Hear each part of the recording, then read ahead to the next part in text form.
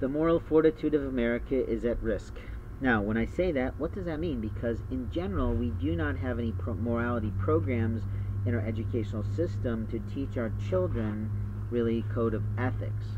We do have schools that have rules, and school rules also have missions and whatnot, but because I've not been in elementary school or in secondary education for a long time, I can't tell you what the word is that they call the moral behavior of children that is expected. We also know that we have a bunch of kids that come from broken homes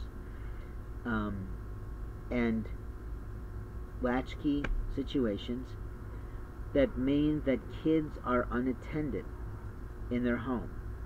And sometimes it's a form of, well, emotional, psychological, intellectual, and spiritual abuse. Or that's how it is collected in that child's heart, mind, and soul. We are not a perfect society, that is true. But the biggest situation that brings your child into notoriety is you. You as a parent did something incorrect. Now, on certain things that is true, on other things it is not. But generally speaking, what I've observed as a trained journalist and a pretty well seasoned educator at this time is that parents never pick up a book from the child development industry and read how to correctly parent their child. What I see is a lot of isolation of children during this time of COVID. What I also know from having suffered through children of homeschooling is that many of them are not properly socialized.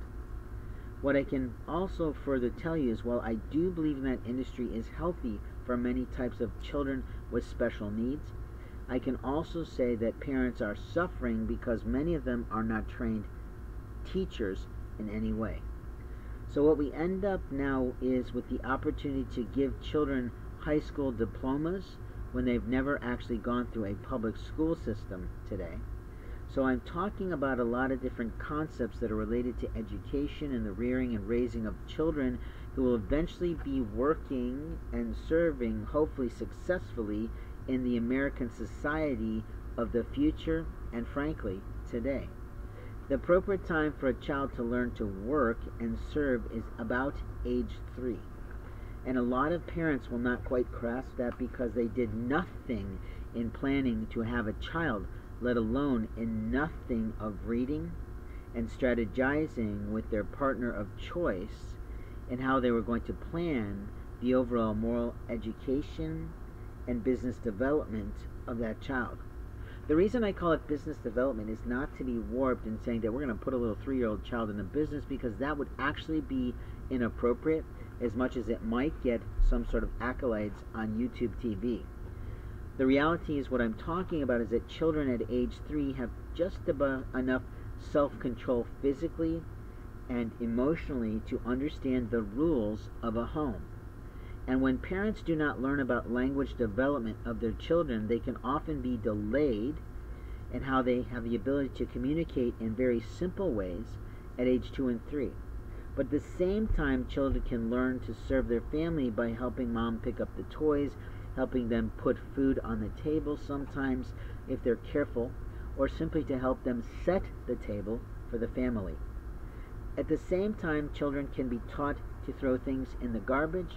They can be taught not to touch the stove or the microwave, and they can be taught what is and isn't okay. But if you're a brand new parent and you have no really decent extended family around you with good child rearing skill sets to abound your child and help to raise a thinking child that is morally upright and a professional person for the future of America, then I fault you for being too lazy to go to a Goodwill store or a bookstore to pick up a book on parenting a child and a healthy child for your family and for America.